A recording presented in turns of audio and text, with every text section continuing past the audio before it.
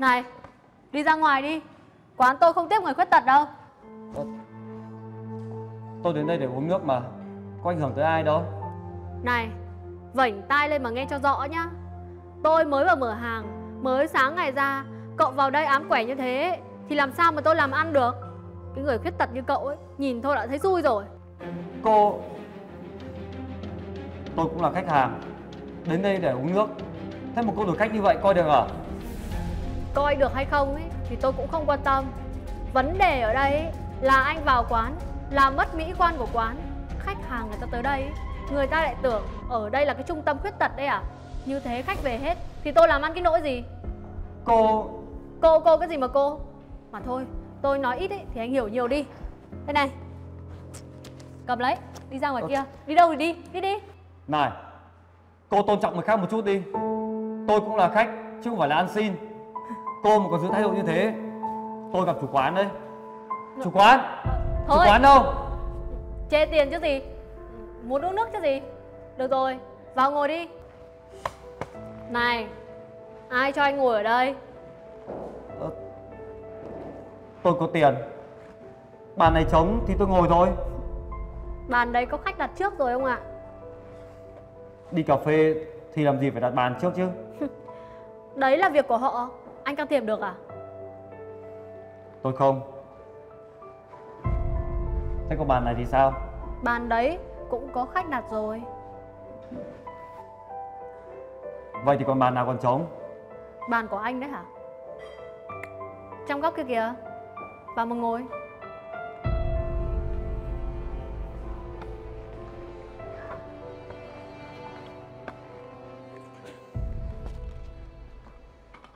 Uống gì thì nói nhanh lên.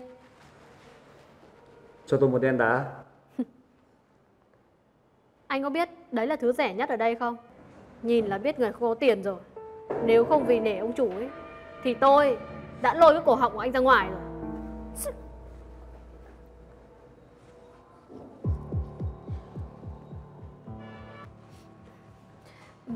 Thưa quý khách dùng gì ạ? Em cho anh mượn cái menu. Này anh, bàn này anh đặt trước rồi à? Cái thằng nhà quê này, đây là quán cà phê chứ không phải nhà hàng đâu mà phải đặt bàn. Quán thì vắng tanh vắng ngắt như này, thích ngồi đâu mà chả được. Vậy sao lúc nãy cô bảo là bàn này đã có người đặt rồi? Thì quán của tôi thích nói như thế nào là việc của tôi. Mà cái vị trí sang trọng như thế, làm sao có thể để một người khuyết tật như anh ngồi được? Người ta vào, người ta lại đánh giá quán của tôi không ra gì à? À, thì ra là tao là tranh chỗ của mày à? Cho nên ra đây với kiện đúng không? Đã què chân rồi ấy, thì không chịu an phận đi. Còn bon chen với đời làm cái gì? Đấy, đã bảo rồi, ngồi yên mà uống nước đi. Còn mò ra đây làm gì cho người ta sỉ nhục cho. Hai người đúng là cá mè một lứa mà. Sao? Ức chế lắm mà. Anh làm cái gì đấy hả? Để xem cái chân què quặt của mày có làm được cái gì bọn tao không nào. Quý khách này, quý khách không nên vì một tên khuyết tật này mà làm hỏng một buổi cà phê vui vẻ. Quý khách dùng gì để tôi lấy ạ? Cô em tâm lý thật đấy. Cho anh một đen đá không đường nhá. Của anh có ngay. Ấy, từ từ, vội gì đã nào. Anh cần dùng gì nữa ạ? Đây, đây là tiền cà phê. Còn lại bao nhiêu, bo cho em tất. Nhìn là biết khách sộp rồi. Anh ngồi đi, chờ em một lát nhé. Đồ uống của anh sẽ có ngay. Đi vào trong kia mà uống nước đi. Không biết có tiền trả cà phê không mà cứ hống hách, đòi hỏi. Đúng là hãm.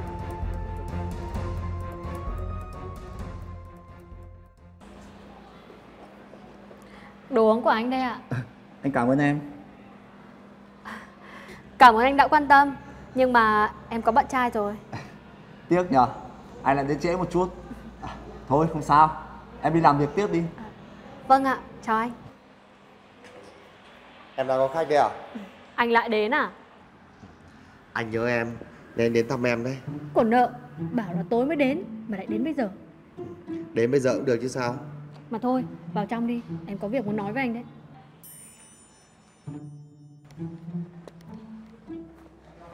Này cô, cà phê của tôi có chưa? Từ từ, Không thấy người ta đang bận tối mắt tối mũi lên à? Phiền phức. Này, em mà bận đấy thì đi làm nước cho khách đi, anh đợi được. Mặc kệ anh ta đi, em đang bực anh ta từ sáng giờ đấy.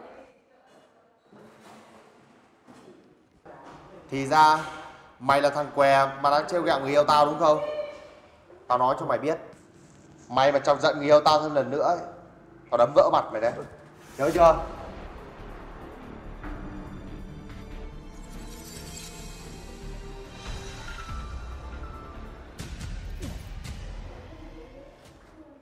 Lâu thế nhỉ?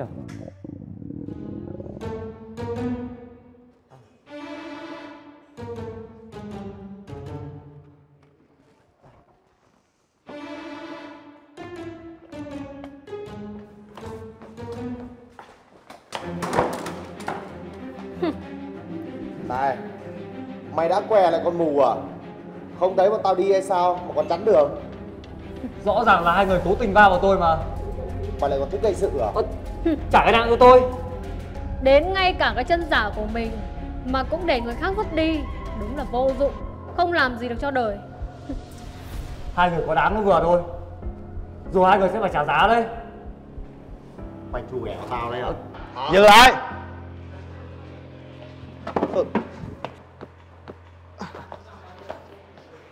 Hai người làm cái trò gì à?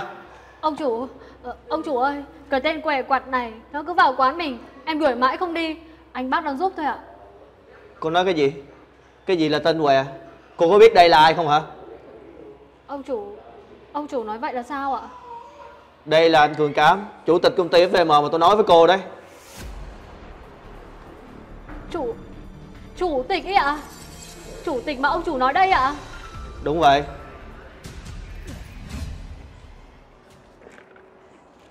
Trúc, ngồi xuống đây tao bảo. Có chuyện gì đấy ạ? Tao có mối này ngon lắm, thơm như muối mít luôn. Mày mà thích á, tao giới thiệu cho mà đổi đời. Mối ngon như thế cơ ạ? Chứ sao? Chủ tịch của SVM đấy, ghê chưa, ghê chưa? Chủ tịch cơ á? Liệu có phải là mấy ông chủ tịch già khắm già khú chống gậy không đây? Mày hâm à? Chủ tịch trẻ tuổi tài cao đấy. Chỗ quen biết thân tình của tao. Tao thấy mày ngoan ngoãn hiền lành mới giới thiệu cho mày đấy. Em cảm ơn ông chủ nhá. Em mà lấy được chủ tịch ấy, nhất định em sẽ không quên ơn ông chủ đâu. Gớm, chưa gì. Mà này, tao chỉ giới thiệu thôi. Sau này thành bại là tại mày đấy. Cư xử sao cho ra dáng bà chủ tịch vào. Vâng, em biết rồi. Thôi em đi làm việc tiếp đây. Đi đi.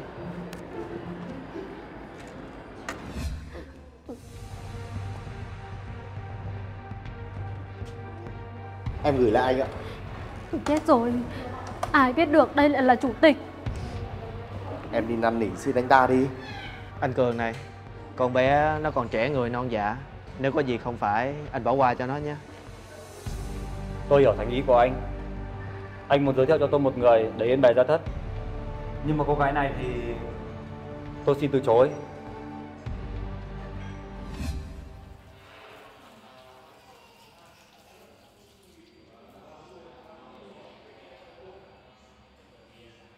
Anh, từ từ đã nào. Có gì cũng được gấp gáp như thế chứ. Hôm nay ông chủ dắt gã chủ tịch đó đến làm mai cho em đấy. Chủ tịch thôi mà, có gì mà căng vậy? Anh nhớ em chết đi được ấy. Anh yên nào. Em nghe nói anh ta rất giàu. Em mà cưới được anh ta ấy, thì sẽ bảo hết tiền, rồi chúng ta tha hồ màn chơi hưởng thụ. Liệu em có cưới được anh ta hay không? Sao lại không? Em được ông chủ giới thiệu. Với cả nghe nói anh ta có tật ở chân. Vớ được cô vợ xinh như em là phúc 70 đời rồi. Ở đó mà chê. Trúc, mày đúng là cái loại có lòng tham vô đáy mà. Tao tưởng mày hiền lành thật thà, cho nên mới mai mối chủ tịch Cường để cho mày. Không ngờ mày làm tao thất vọng quá đấy. Ông chủ, em xin lỗi ạ. Tao không có lỗi gì cho mày xin hết. Quán của tao không có chứa chấp loại nhân viên như mày đâu. Hễ nghèo khó bệnh tật vào đây là mày đuổi khách như vậy đó hả? Nói cho mày biết, mày đang nhận lương từ những người như thế này đấy. Chủ tịch, ông chủ, tôi xin lỗi mà. Thôi, không có lỗi phải gì nữa hết. Mày đi về đi, nói với mẹ mày là tao chính thức đuổi việc mày. Từ đây về sau đừng có lấy danh nghĩa họ hàng ra để mà xin xỏ tao gì nữa. Ông chủ bây giờ ông chủ đuổi tôi ấy, thì tôi biết đi đâu ạ? Tao không biết, đó là chuyện của mày. Đi đi. Bỏ tôi ra. Cô ấy giá trị lợi dụng rồi. Anh Bắc. Xin lỗi anh nha, giới thiệu người cho anh mà không tìm hiểu kỹ. Không sao đâu. Biết người biết mặt, sao biết được lòng chứ. Thôi, anh ngồi xuống đây đi.